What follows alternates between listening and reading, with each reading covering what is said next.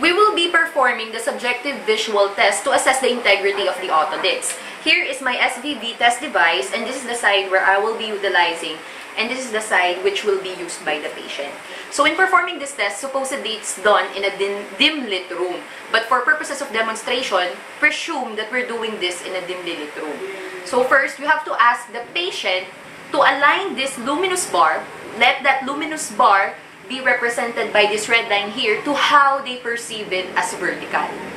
So, Mr. Gemwell, please align this line or bar to how you perceive it as vertical. Hold it for 30 seconds. As the patient does that, the PT measures the degree of tilt from the vertical at the back of the SVV test device. So, thank you, sir. The normal response will be if the degree of tilt was within 1.5 degrees from the true vertical, and an abnormal response will be if the degree of tilt is more than 2 degrees from the vertical.